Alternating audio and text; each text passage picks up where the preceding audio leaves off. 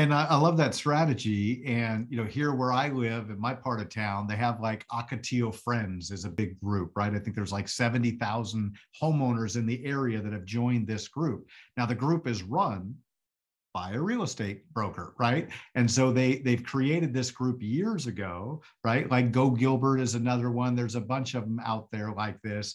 They've created these groups that have grown to tens of thousands of people. So if it were me, I would reach out to one of them and offer to sponsor them as one of the sponsored agents, right? A community connector.